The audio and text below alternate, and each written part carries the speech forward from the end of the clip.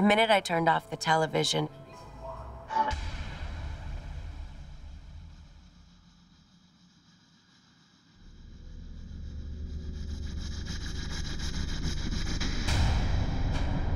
I felt this overwhelming sense that there was somebody there with me, right next to me, somebody right beside me.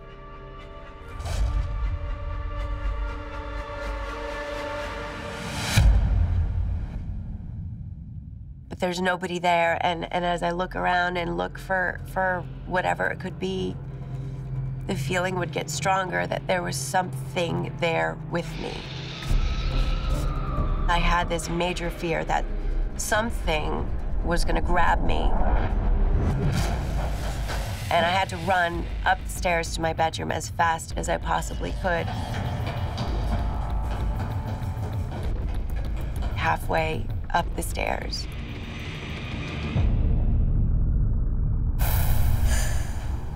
I turned around and I looked. And I saw a figure, just a dark shadow at the base of the stairs. I ran up to my bedroom as fast as I possibly could.